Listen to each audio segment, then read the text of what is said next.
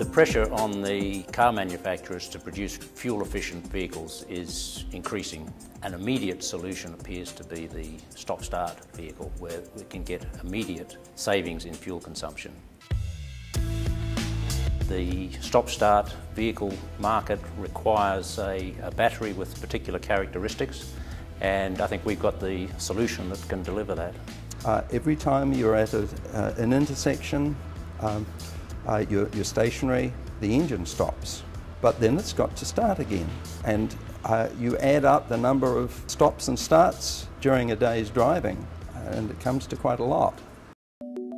Taking an old piece of gear, which is a lead-acid battery, putting some new material into it to transform its capabilities. And I'm excited about that because of the green aspect. The chemistry of the battery is still the same as the conventional battery. It's still lead being changed into one form or another, but it does it more efficiently. It's been quite an interesting journey and a good example of research leading to commercial outcomes.